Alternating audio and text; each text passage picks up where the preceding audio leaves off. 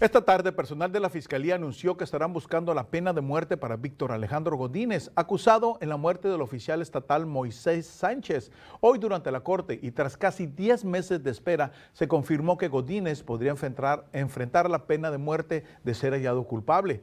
Sánchez fue herido de bala mientras respondía a una llamada de emergencia en abril del 2019 y murió en agosto del mismo año.